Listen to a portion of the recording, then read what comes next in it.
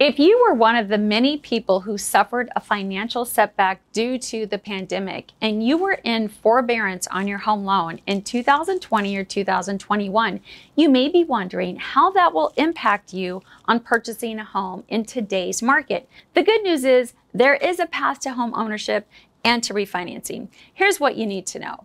If you are going to be using a conventional loan, conventional loans are going to require that you pay back all of the payments and the fees that were due on the loan. That brings you current. Now, if you are going to sell your home, then selling the home will bring that loan current. And if you entered into some type of deferred payment agreement or loan modification agreement, then conventional loans are going to require that you've been in that agreement and paid 3 consecutive payments on it before you are eligible to use a conventional home loan to purchase or refinance in the future.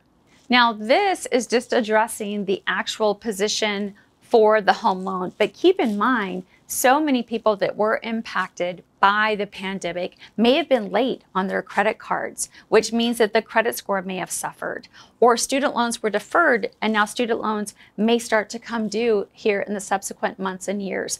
All of these things are factored into your eligibility for either a refinance or a purchase in the future.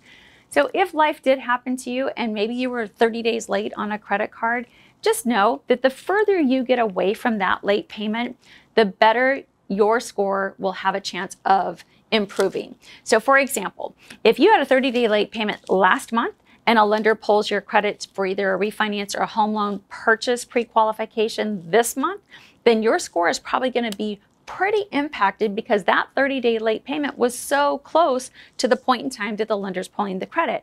But for example, if that late payment was 12 months ago or 24 months ago, it is going to have less of an impact on your credit score today. So if life happened to you, don't worry, you can get back on track and be in a position to either purchase a house in the future or refinance if that's what your goals lead you to.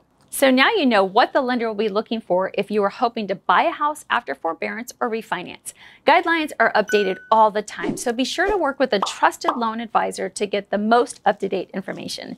If you found value in today's video, please give it a like and don't forget to subscribe. Until next time.